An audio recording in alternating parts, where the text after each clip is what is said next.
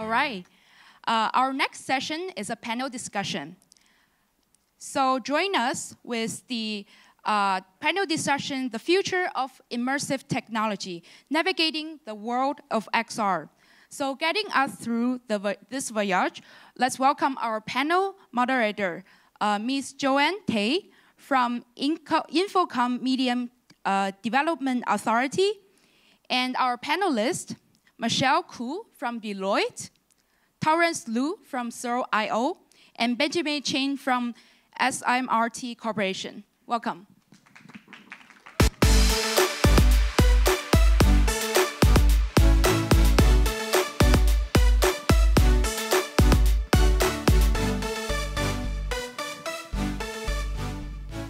Wow. Hi, everybody.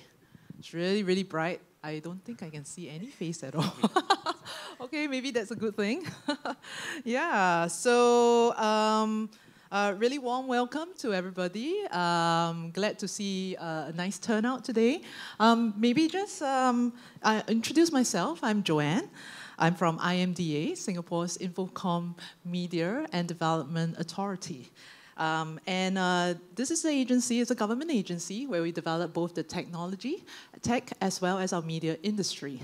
I'm from the innovation team, and we actually manage a innovation hub located at One North, where we have specialized labs like AR/VR labs, prototyping labs, and UI/UX labs as well. Yeah, so I think this is a super interesting topic today.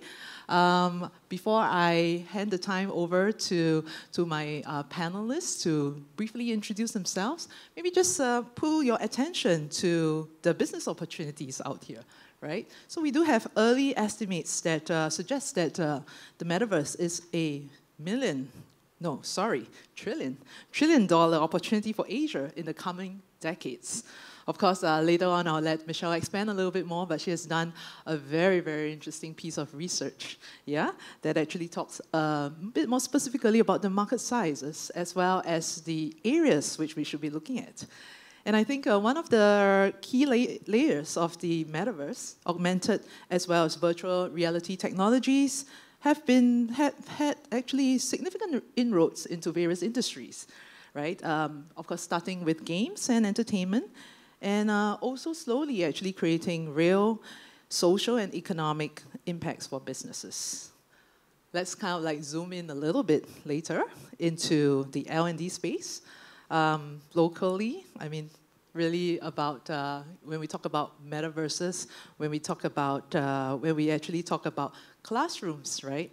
Our neighbors in Hong Kong, as well as Guangzhou, for example, they have actually created these spaces. And of course, not to be left out, Singapore has also done early inroads there. Our friends at SUSS have done that, working with Hyperlab on that.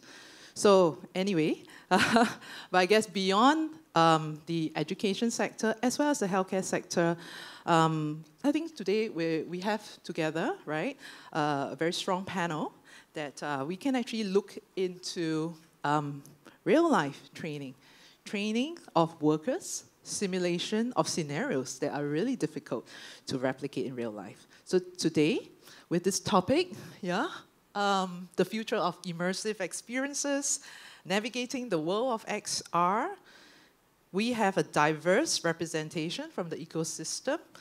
We have Michelle Khoo, Director of Deloitte Center of the Edge. Yeah, want to give a wave? Yeah, and we have Benjamin.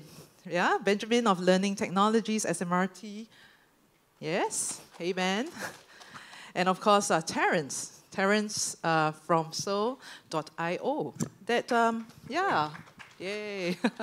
So collectively, I think we'll really help to unpack this challenge. So I'll start with Michelle. Michelle, maybe later on you can just start with this question, right? What are some of the useful insights you think would be good for innovators to hold on to when navigating this journey in the XR space?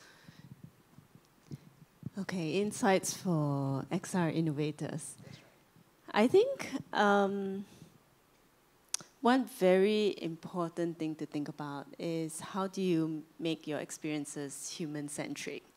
And I think the earlier speaker, right, he identified the user experience as sort of the #1 important thing to think about. And really it's about thinking, how do you be human in a digital world?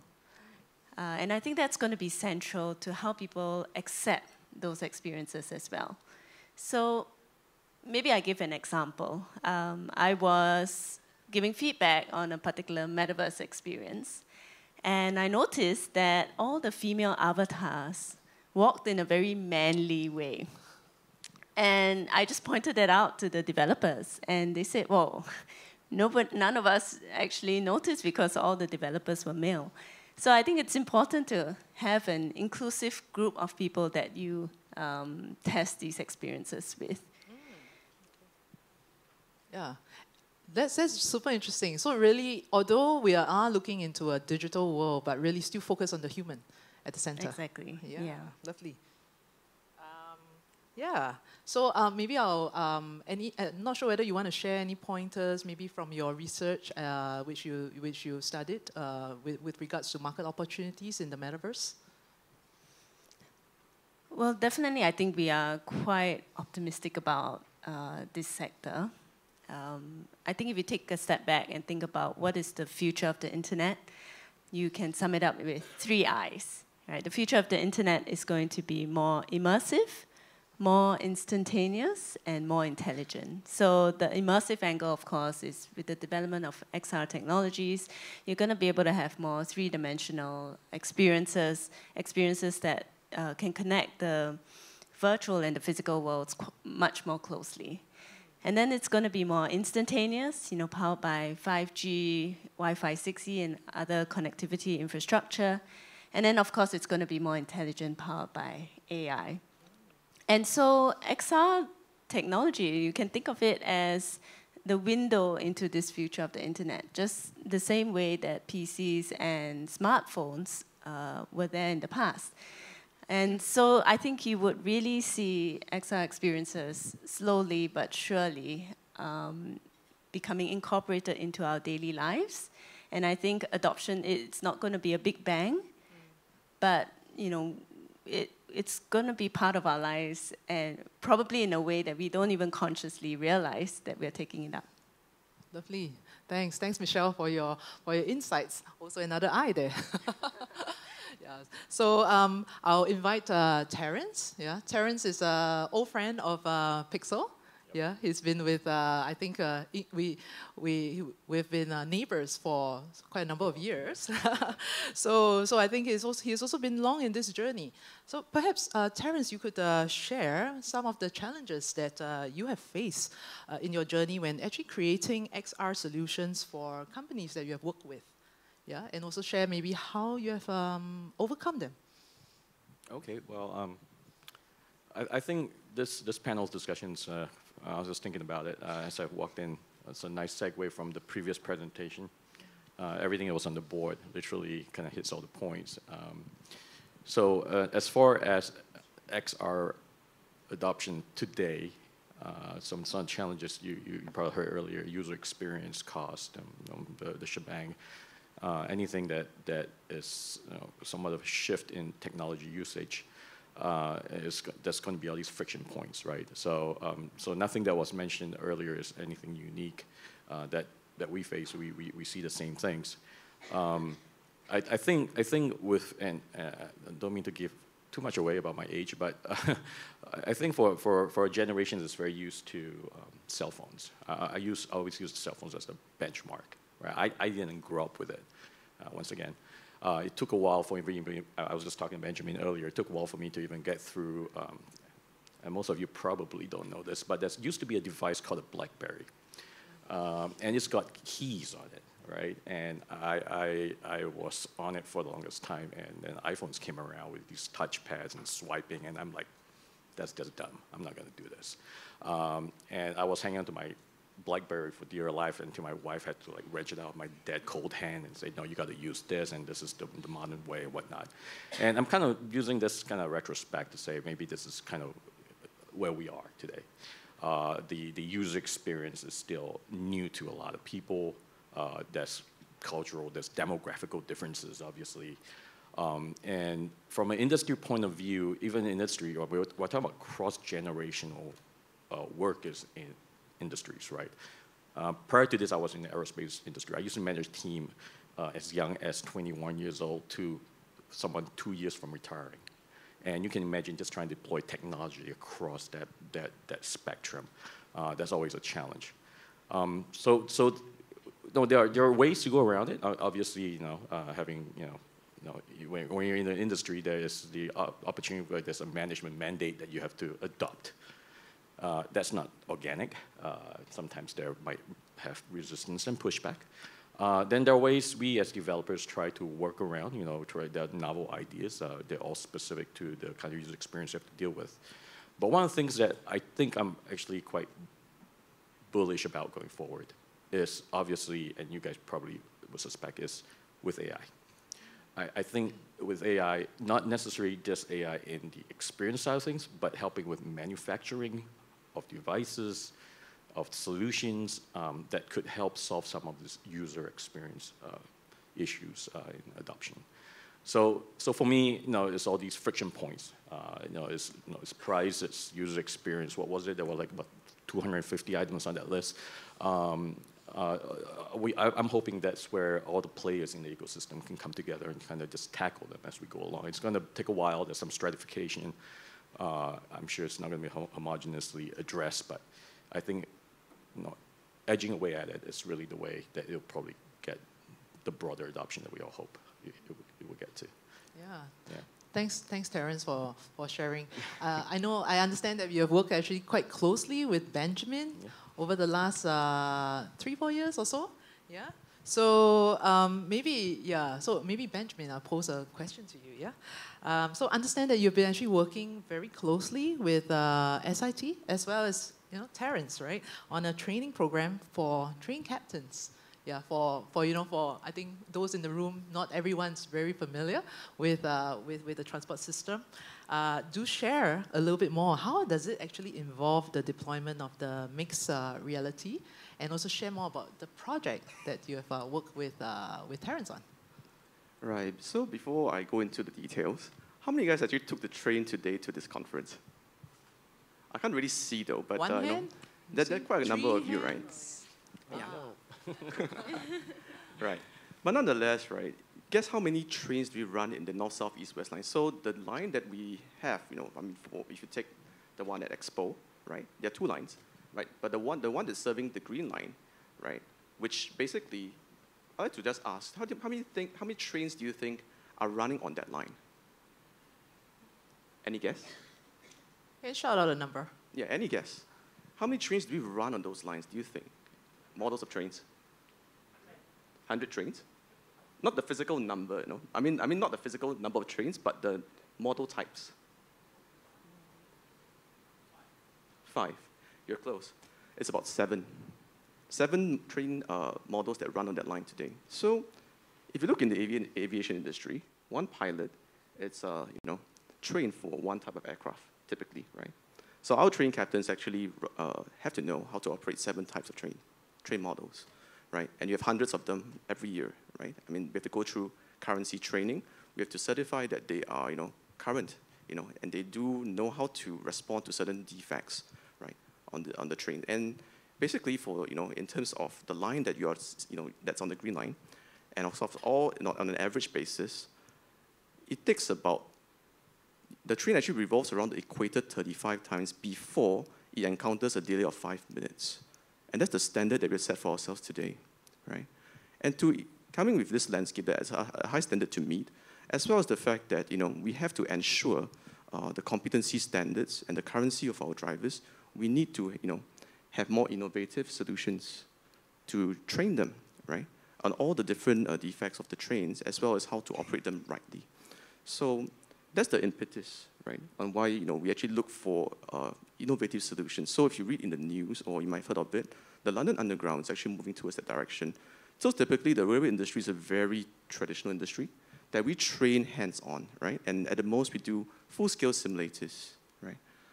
But now, as we have it over the last few years, when it comes to the expansion of the rail network, as well as having to create a steady workforce to be competent in a short period of time, we need to look for innovative solutions to equip in terms of vocational training for our drivers, for the current as well as the new drivers. They have to, when it comes to time to market, we have to reduce that as much as possible. So hence that project with Terence, where we are actually expediting the training as well as to cover a more comprehensive suite of defects, train operation skills in a short period of time. And the way we went about it was actually, an idea by SIT, right, who came to us to talk about, we're actually changing trains on the main lines, right? And we're decommissioning some of these trains, the older ones. And they came to us from the angle where, hey, look at all these, decommissioned trains, right? We can actually use them for training. You talk about building large-scale simulators. You have all these trains that you're going to, discard, and you can actually make use of them, right? So hence that project whereby we explore XR to train our train drivers in these defects, right? And there's some defects when it comes to training 600 people a year. It's not possible, right? Even with full-scale simulators, we have a limited number of them. We don't have the luxury of, using the trains all the time. And definitely we can't simulate some defects on the train, air compressor fault. You can't exactly damage the compressor for that. So therefore, we actually use XR to simulate some of these faults. Yeah, using some equipment from the decommissioned trains, as well as having it to be overlaid with these fault indicators that do appear, right, when the train defects happen, right? And we found that it works for us, right, to that level of skill or level of the competency that's required for currency training, as well as to even allow the new trainees to experience a self-directed learning mode as well. So we thought that when it comes to this, it does alleviate some of the pains that we have to maintain the high standard of competency for that large number of staff, for that number of trains that we run on the lines. Wow, lovely. Yeah, but I'm also curious, right? How did you actually manage to, earlier on you mentioned that it's a traditional industry, right? How did you actually manage to introduce XR into your company? So, I was watching, Oppenheimer, that movie, right? Yeah, that was a great movie. You guys should watch, catch it. You guys haven't catched it yet, right? So there's a very famous quote, or rather a quote in the movie that really struck me. It was the dialogue between Niels Bohr to Robert Oppenheimer about algebra, right? Algebra, it's like sheets of music, right? But the point is not about reading it. It's about hearing it, right? Being able to hear it. And the part about this is about, when it comes to XR, not many people can perceive it rightly, right? And they may just look at the tag and, okay, how does this, really add value to, the organization? They can't exactly see how to utilize it. And those were the growing pains, when it comes to convincing even upper management, even down to the vocational guy who's driving the train, right? And for information, we also deploy VR training for our station operations staff for when it comes to lift rescue training, right? Because we do have 7 types of, SMRT has a, somehow of affinity with the number 7. We have 7 types of lifts inside the system as well. How do we ensure the competency of, our ops staff to actually troubleshoot some of the faults with this 7 types of lifts, right? So those were, the part about it is that when it comes to being able to sing that song, right, find the right group of people to do it with you, right? And you have to target the people who are willing to see, or rather to see the key issue that we're facing over here, and then to bring them on board and to sing that song with you, right? And you start small. You don't go with a big bang. You start small, and just slowly, accumulatively, right? And of course, we also have the support of our IHLs, our Institutes of Higher Learning, wherever we have an idea or that we want to test it out, they do help us, support us when it comes to advising what's out there in the space, and we can do a project, perhaps even a living lab kind of arrangement that we can test some of these concepts out and validate that, right? So therefore, it was a journey. It's a journey to sing the song and to allow people to hear it. And people eventually, the staff in the company eventually heard it, right? And they started to, I think the thing is that one of the most encouraging things is that they started to run it on themselves. They started to ask you for, hey, how many sets can we buy, the kind of thing, and how many more can we deploy on the ground. So, yeah, that's essentially part of the journey. Thanks, Ben. I mean, you made it sound like it was. I mean, it's a beautiful story, right? And but I'm sure there's a lot of blood, sweat, tears, maybe behind it. A lot of talking. Huh? A lot of what? A lot of convincing. A lot of talking. Convincing. Yeah. Demonstrations as well. I see. Which Terence was part of, like. Which Terence was part of. Yeah. So always bring in a friend, an ally. Did you have to also build a case, a business case? Did you have to, pull up some data, etc., to convince them? Yeah. Just like, I just did briefly at the start, right? What we have, paint the context, then paint the ROI in terms of, how is this training, or rather this solution, going to help us, right? To have a more comprehensive solution to, equip our people, right? You can't put a price tag to some of the, the inconveniences that you guys face, right? When you have a delay of 5 minutes, when it comes to, our train captains not being able to execute some certain procedures correctly. So therefore, that itself, painting the right context with the right amount of data, right?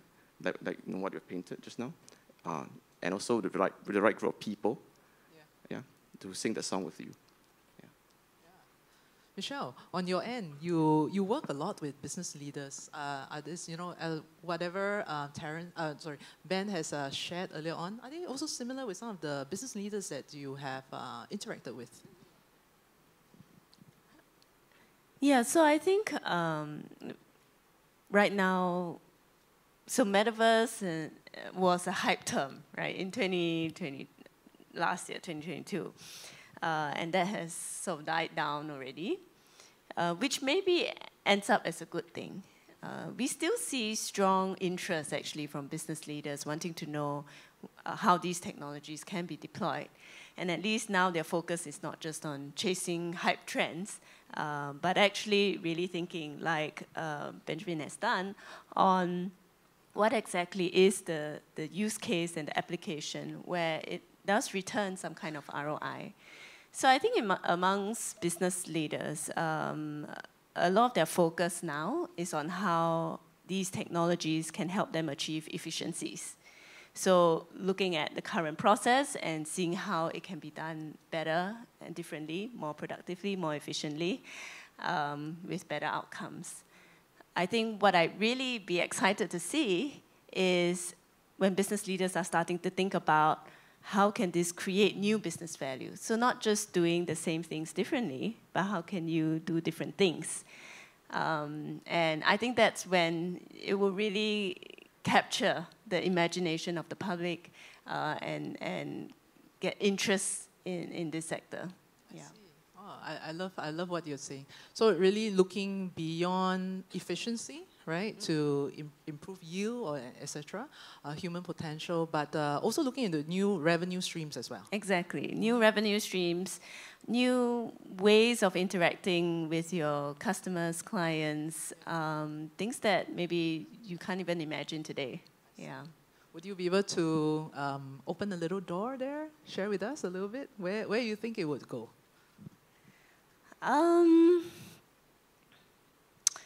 So I think a lot of these technologies, like you see with virtual humans, you see with Web3 and NFTs, I think when you go beyond the superficial applications, but seeing how you can combine these technologies in new ways, I think that's where we can really start to see things that we can't even imagine today. And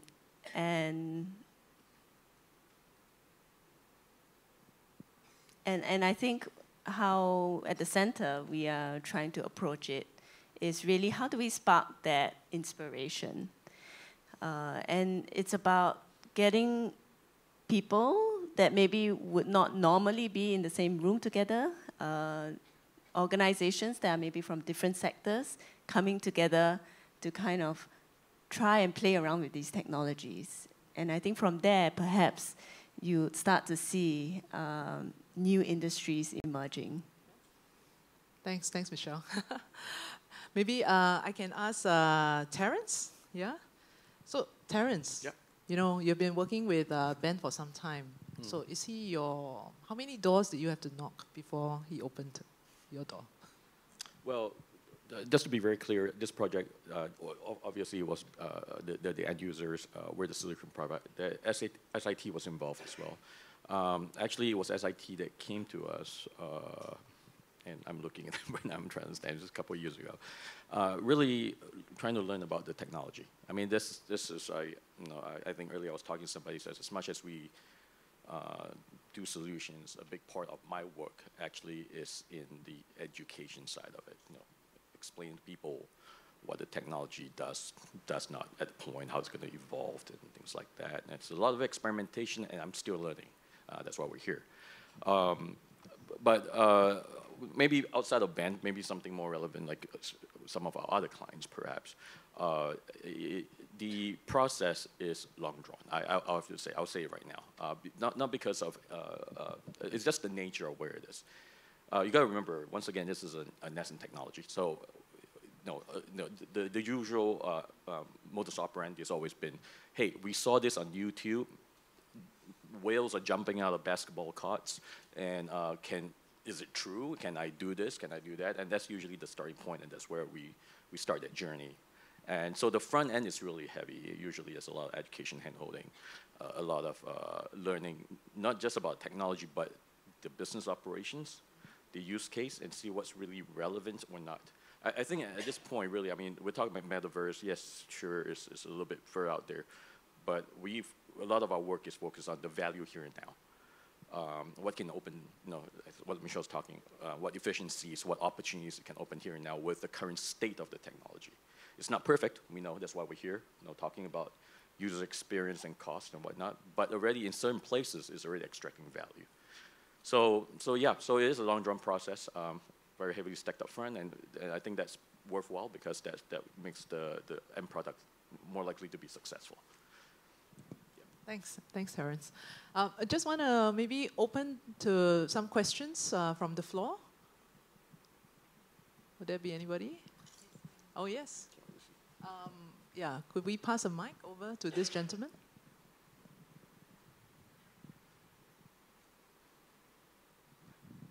Thank you for this panel discussion. Maybe a quick question to Benjamin and Terence.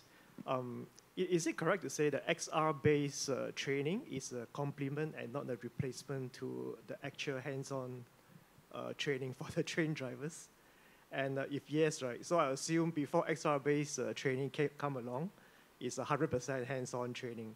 So once you adopted XR-based training, so what's the ratio like? Excuse me, what's the ratio? Yeah, so ratio between hands-on training and XR-based training. Is it like 50-50? Used to be 100-0 and then it become 50-50. Is it the right way to see it?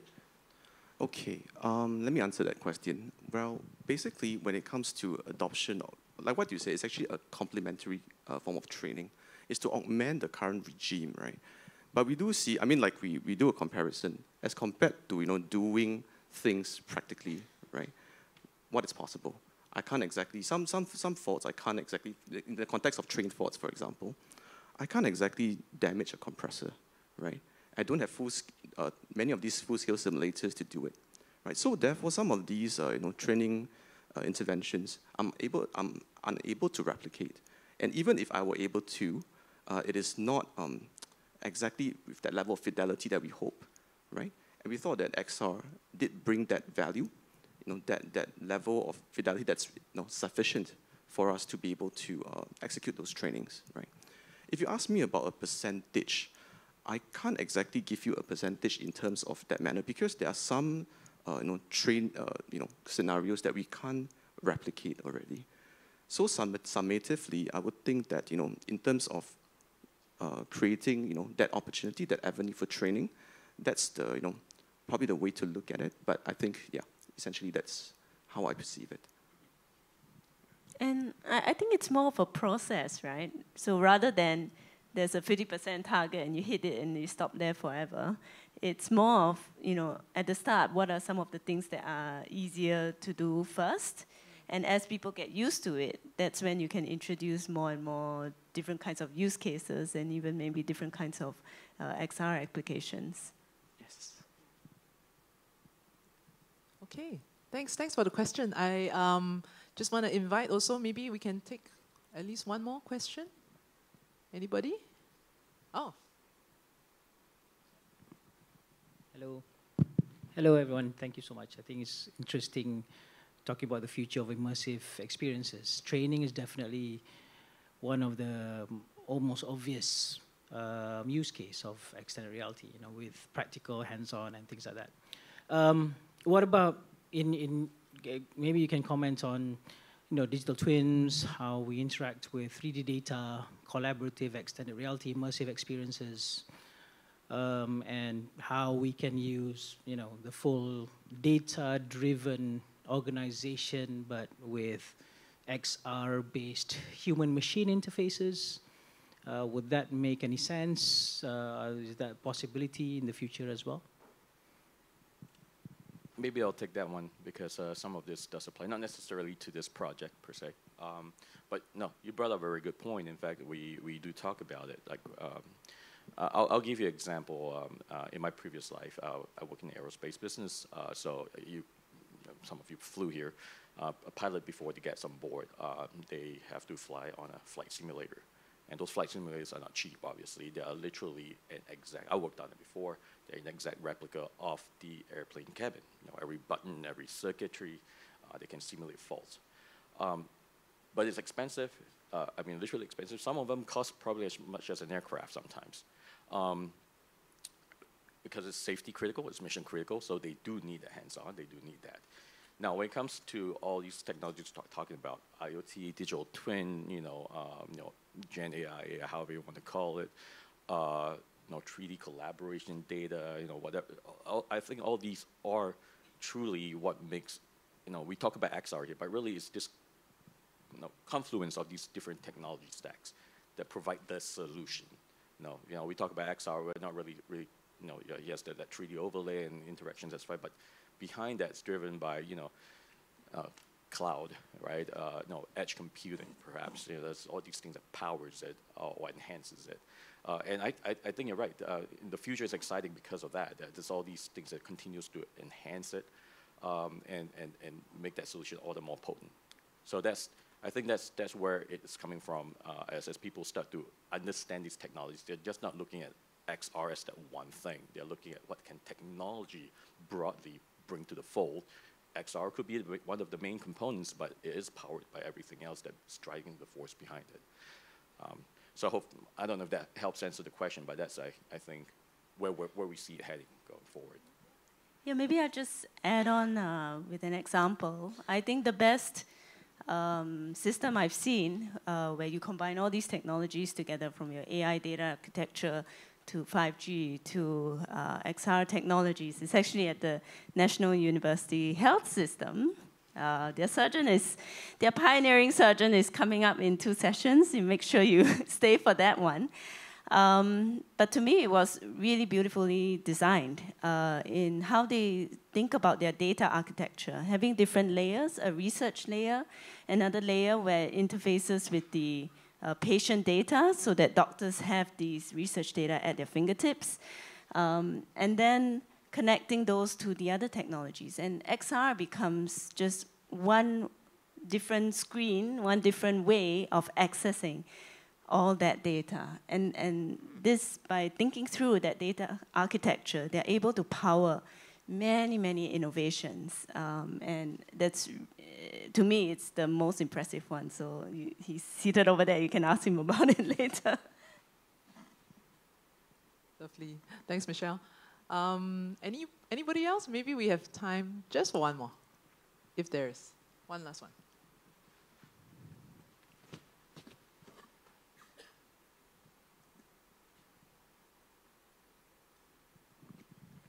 Hi, I'm David from Capability Group. Thank you so much for the great insights that you guys are sharing today.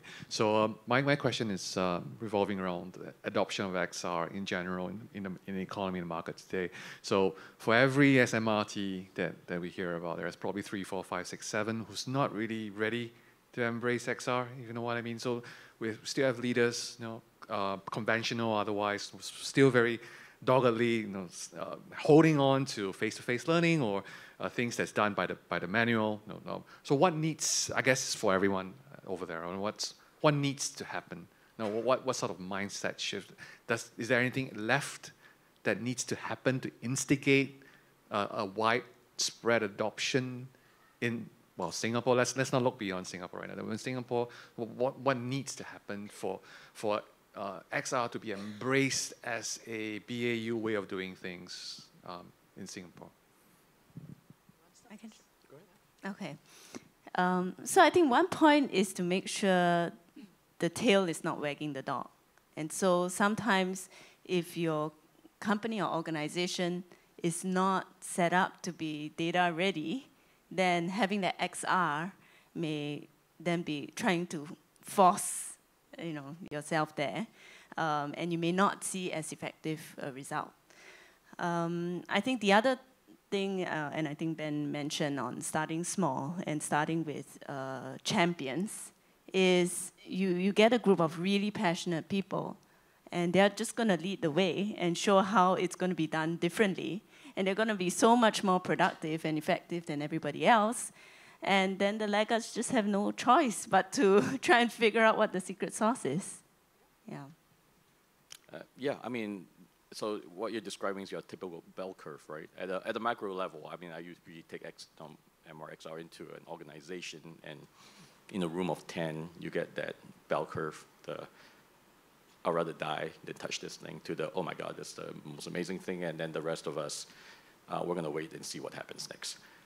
This is not atypical, but along those lines, it's about, starting small is one thing. I think it's about success stories, because it is driving success at some level, not necessarily consumer AR, but even the earlier presentation I talked about gaming and education in areas where it's proven to be successful. I think that needs to be evangelized. I think that helps people understand it's actually driving value. Now, this is not just another novelty. I think that's always been something we battle for the longest time, that is novelty.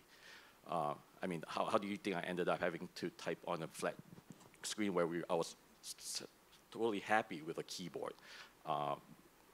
Maybe that's where we'll draw our lessons from. Yeah, I think a lot of it is, for myself, a lot of it is about awareness and education with respect to these success stories. Yeah, so recently when it comes to, we do host visitors, right? When it comes to, how we implement XR, in our organization. And quite a few of them came, from the same industry. I mean, I wouldn't say same industry, but transportation as well. They actually came to look, how do we do it, right? How do you do it from a, an ITM perspective, industry transformation perspective, when it comes to defining your skill sets, right? All the way down to, how do we actually select the right delivery methods to go about it? So it's a lot of all these education, a lot of sharing of these success stories, right? Especially with those people or those organizations that have embraced it, right? You need to actually educate and allow them to see, and that has been actualized, and that speaks for itself pretty much, and that forces people to think. There are all these problem statements that I have today. Business, what seems to be circumvented today, probably in another organization with the solution they're embracing, whether it's XR or anything, right? I can actually do this too in this manner, right? It does help. I think we need a lot of education and awareness when it comes to, especially when startups like Terence, when you go share with them, what is exactly the distinction between VR, XR? What do you mean by partial immersion as well as full immersion? What are the benefits of them? Who have embraced them, and what are the the projected benefits, and who has actualized them as well? So these are things that that can be communicated and proliferated. I feel that will help drive that up. Yeah. If I can just challenge this point on success cases a little bit. So I think, especially in this part of the world, we're always looking for success cases. And then everyone's just sitting around waiting for success cases. And then they're not taking any action. What I really like to see is many more people in this region really innovating and just saying, I'm going to try it. And I think what helps is also you don't try it alone, but find an ecosystem. Maybe they're not in your organization, but looking outside, IMDA Pixel has a great ecosystem. And just go for it, rather than just sitting around and waiting for success cases. And I think that would really make innovation in Asia, or make Asia a bright spot for innovation. Well said. I mean, it's more like, really getting all even those failure stories out there. There's so much to be learned from there. In fact, if you can learn from other people's failures, right, you can leapfrog your project and how you started. And so I'm kind of like hearing, it's a lot about mindsets that I think our esteemed panel here has shared today. Failing fast, having that change management, which Ben has spoken at length about, really talking people on the ground, people in the middle, and top management. And it forms subsequently a virtuous cycle, a beautiful virtuous cycle. And of course, do tap into the ecosystems that are there, which I think Michelle kind of like touched on, right? So yes, I guess, yes, do join IMDA Pixel Innovation Hub. We are such a ecosystem partner. We welcome, basically everybody. Yeah, most importantly, if you want to try, right? If you are corporate, you just want to innovate, you want to match with startups like Terence, right? For example, we have the connections, we have the networks. Do tap on us. Yeah, do tap on us. And of course, if you just want to have a very, very small way to just test something out, you can always put it on our open innovation platform. It's Singapore's national platform where you can just post a challenge out there and tap on the 12,000 network of problem solvers out there who are able to respond at speed and agility that you like. Yeah, so maybe just before I kind of like close the panel discussion, one key takeaway from each of our panelists, starting from Michelle. Oh, okay. Well, I think an immersive internet is inevitable, another eye. But a human-centric one is not. And I think we need to make sure that the technology we create serves humanity and not the other way around. Terence. Okay, well, I'm more pragmatic, I guess, perhaps. I just say, for we're all here in one part of the ecosystem idea or another. For us builders, is keep building, keep experimenting, be flexible. Yeah, I think for big companies like ours, we have to constantly challenge ourselves, to challenge the conventions of what is possible. And I think it's to embrace, not only from success stories, but even from failures, and continue to innovate, continue to think beyond what is possible. I think that, the spirit of challenging ourselves to think further, to look further out there, it's quite an imperative one. Yeah. Lovely. I think what we've all heard is having the courage, right? Courage to try and all that. And I really want to thank our panelists up here. And perhaps I can invite the audience to also join me to just put your hands together to give them a round of applause. Thank you.